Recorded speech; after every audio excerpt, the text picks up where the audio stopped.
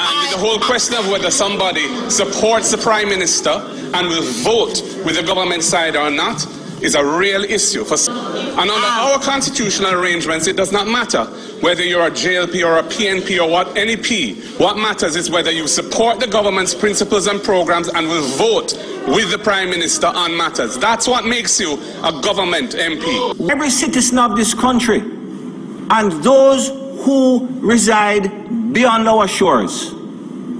You tell me, there are 63 members of parliament. 2 of them, neither of whom, I think one of them represents an era under the state of emergency. 2 members of the lower house voted against this resolution. 2! And 3 unelected members. Senator Crawford, who is the only one who has remained here, Senator Bunting and Senator Morris, none of them who have anything to do with the parishes and the divisions where crime is making our citizens' life a nightmare. And for those of you who don't know why this provision is here and why it is Senator Brown and Senator Bunting continue to call the name of the Right Honorable Edward Seaga, that provision was put here because of the illegal, corrupt 1976 state of emergency.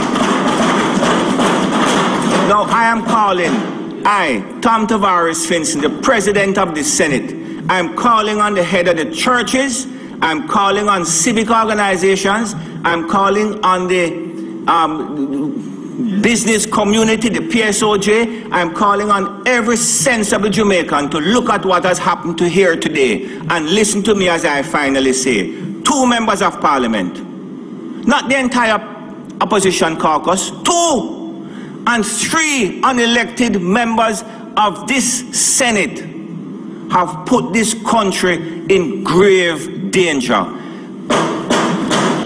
And under our constitutional arrangements, it does not matter whether you're a JLP or a PNP or what, any P. What matters is whether you support the government's principles and programs and will vote with the Prime Minister on matters. That's what makes you a government MP. The prosperity under the current system is but an illusion to be pursued but never attained. Indeed, the use of prosperity as a political slogan has brought that word into disrepute. No wonder it seems to have been retired to the same place as you can sleep with your windows and doors open. Fantasy again. Firstly, we have one government at a time. The People's National Party is not the government. You will well recall when the Prime Minister said that if you vote for the PNP, you may lose your life.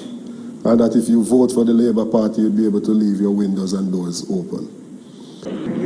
Are we fine cowering in fear in our homes, locked behind grille gates, or crouching under the bed to duck gunshots? Is it okay that law-abiding citizens are paralyzed by the fear of crime and violence, and that our murders continue to climb? Can sleep with your windows and doors open. Fantasy again. I came to you and I sat with you and I said to you, join us. We have criminals on the retreat. We were uprooting the criminal gangs. And I asked you, please join with us then to extend the state of emergency into St. Catherine, where we would have been able to deal with one of the most dangerous criminal gangs in Jamaica. And you, member from Central Manchester, refused.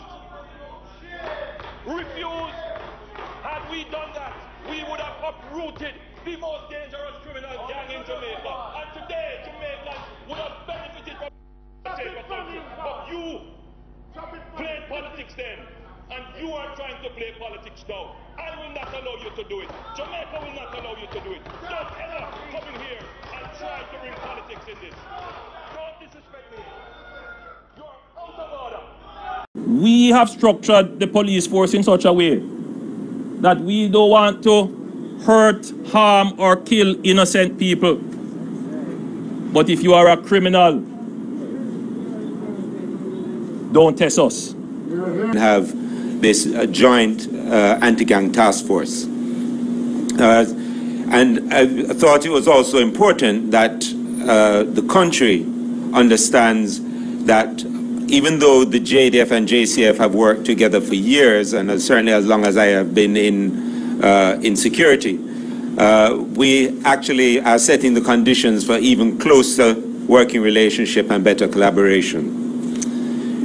So this is all about continuing our focus on guns, gunmen, and gangs. And it was important, and we saw as part of our strategic focus and strategies that we had developed and planning that we had done, that we required an agile joint force that could deal with the levels of violence that we see here in Jamaica.